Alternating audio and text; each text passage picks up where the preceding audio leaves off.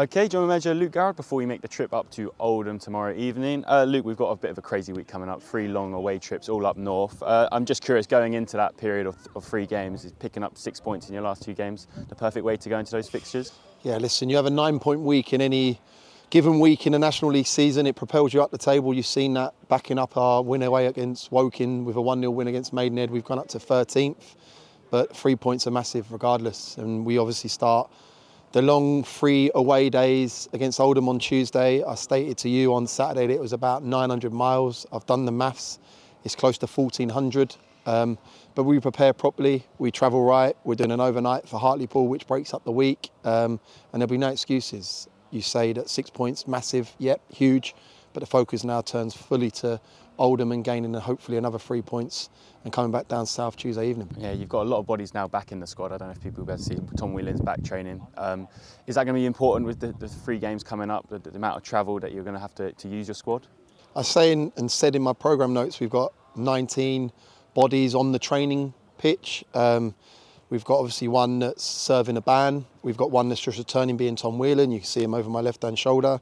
We've got 2 training groups today. We've got a recovery for the ones that started, and we've got a little bit of a blow for the ones that didn't get the minutes on Saturday. But we have a board in there with the S&C and the injury team that it's nice to see the amount of personnel that we have available. And it's going to be utilised over the coming weeks. It's 3 tough away days. You look at Oldham, Hartlepool and Rochdale. These are 3 teams that have got great history, and they're going to be no easier, but we enjoy and embrace the challenge ahead. And like you say, we'll have in 1 or 2 that won't make the squad tomorrow evening, and that's been a nice headache as opposed to having a headache of not having personnel available. Yeah, we're coming off the back of 2 clean sheets in a row. Prior to that, it was not until October that you kept a clean sheet in the league. What do you think the catalyst or the change in that has been? Maybe a bit of work on the grass. I'm not going to isolate it to that. A little bit of luck, some worldy saves from Ashmore. I think there's many variables. A bit more of a better mindset from the group, a bit more of an understanding of what's expected, taking away the grey area, making it very black and white. But yeah, we've got to keep growing on that. We got, like you say, we got our first clean sheet at Woking. That was our first one in 17 games. And then to back it up with another clean sheet against Maidenhead. We need a clean sheet tomorrow because it gives you an opportunity to win in a game of football. It looked like us again on Saturday. It looked like what we're about as a group, and I'll be asking more of the same tomorrow evening against Oldham. Yeah, looking at Oldham then, from the first time we were probably scheduled to play this game, they've recruited, they've brought in a lot of personnel. What have you seen from them, and what are you expecting to see tomorrow?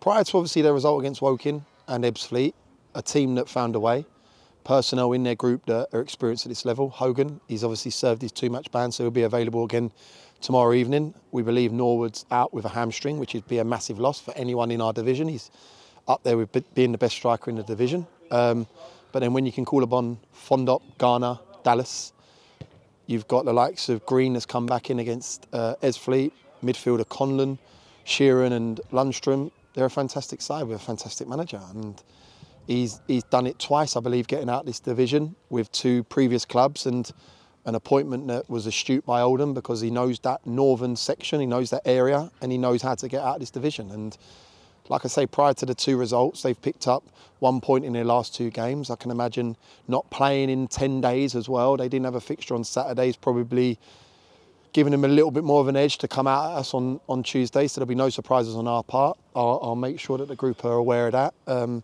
But for me, it's our business, going there with our business. We need to ensure that we continue what we're doing. I say it was 7th in the form guide in our last 10, 16 points from our last 10.